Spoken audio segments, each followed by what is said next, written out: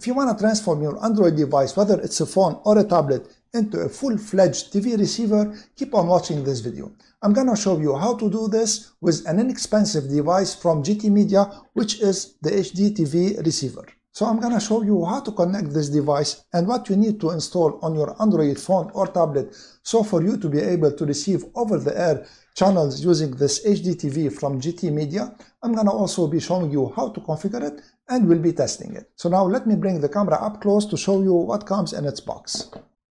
So this is everything you get in the box.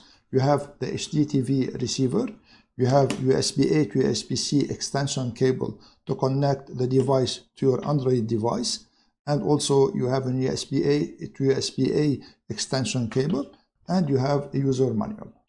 For the specifications of this HDTV receiver, so this is a 4K receiver. It can receive channels that are ATSC 1.0 and 3.0.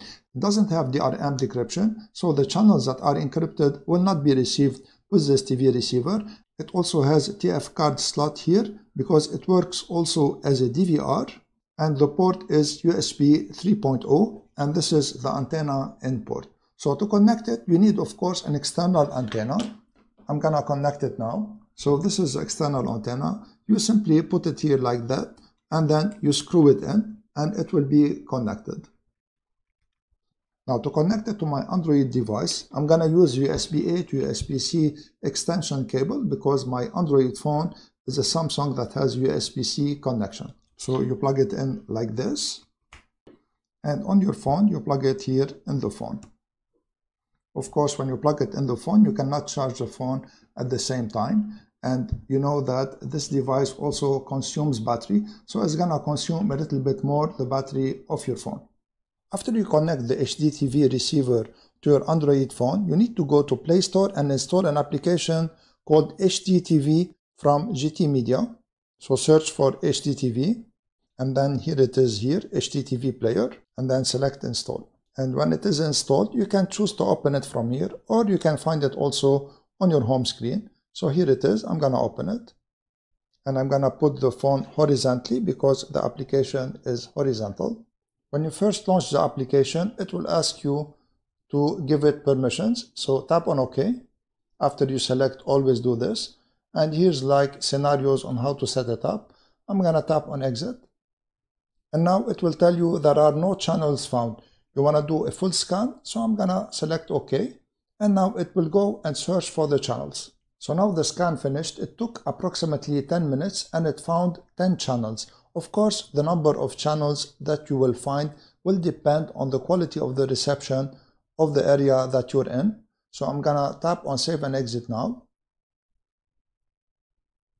So now to switch between channels, you have two options. Either you tap on the screen and you choose the channel here, or you can also swipe up or down. So if I swipe up, it will go to the next channel.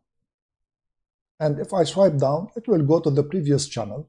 And you notice that changing the channel isn't really very slow, so it is good. It buffers just a little bit and then it switches the channel. So I muted the sound here on purpose so that it doesn't distract us in this video, but the sound is good. Let me now show you the menu. If you tap on the screen, you have the menu that will appear here. So you have channel list, channel scan. If you want to force a channel scan, you can do it here. So you can force a full channel scan or manual or so on and so forth. If you go to settings, you have the first option to hide and show the channels you want. Time settings, it will follow by default the network time settings. I'm going to leave it as it is. Now for the captions, you can put it on or off. So if you put it on, of course, you're going to have the captions. So you have the audio also. You can change the audio if you want here. If the channel you're watching has many tracks, and you have personalization in case you want to change, for instance, the decoder to make it a hardware decoder, but I'm gonna advise you to leave it as it is. And then here you have something called one step. So this is a convenient way to go to the menu directly here. If you want to change something, you can restore the settings and you can go back to the first initial settings. Now you have something here called DVR. So for the DVR, it should record the channel that you're watching. You need to insert the TF card in the slot here of the machine. So you insert it this way and you push it in. It clicks in place. And now you can press the DVR menu to record the channel. But in my case, it wasn't working. So I contacted the support of GTMedia and they sent me a new APK, so a new application that they are working on now, but I couldn't install it. It also gave a problem. So it is good to know that they are working on the application, but this is something, in my opinion, that should be corrected very quickly. Just before telling you what I like and what I don't like in this HDTV receiver, I wanted to let you know that it was sent to me free of charge by GTMedia so to test it, but the opinions you saw in this video and you're gonna see in a bit are only mine. No one reviewed this video before I posted it and I wasn't compensated to make it. So now let me tell you what I like and what I don't like in this device. I like the fact that it is small, it is affordable, it has 4K output, and it has a good picture quality. I also like the fact that it has ATSC 1.0 and 3.0 receivers in it. Now what I don't like about it is first that it runs only on Android devices. So whether it is a TV box or a car DVR, so it doesn't run on Windows until now, and it doesn't run on iOS.